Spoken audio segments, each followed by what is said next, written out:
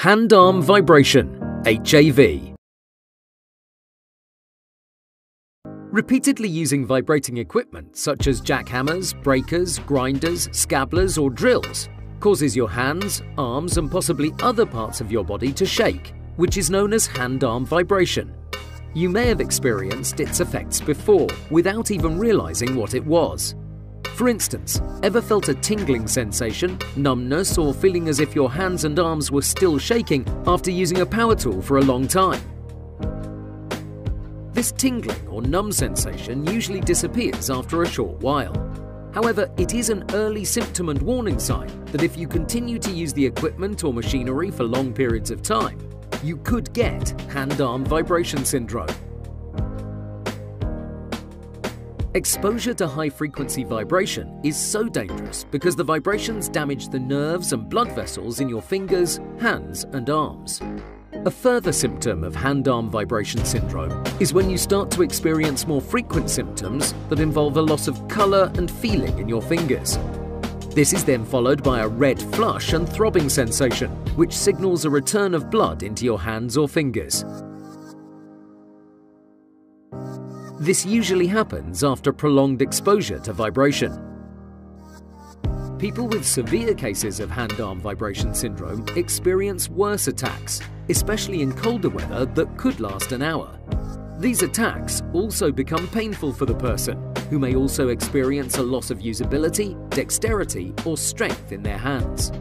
This becomes extremely unpleasant as it weakens your ability to grip objects.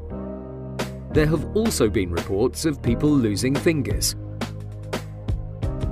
As with the case of so many illnesses and conditions, prevention is always better than cure. Hand-arm vibration syndrome is no different, as it is extremely difficult to treat. In most cases, you can only be taught how to deal with its symptoms. But things you have control over are the following. Prevention. Knowing if you are being overexposed to vibration is the first and most important step to prevention. By wearing special equipment such as HAVwear, you can monitor exactly what your exposure is and then take the necessary precautions to minimize it. Make sure whatever equipment or machinery you are using that causes vibrations is in good condition and that you use it correctly. This includes making sure drill bits are sharp, grinding discs are not damaged, etc.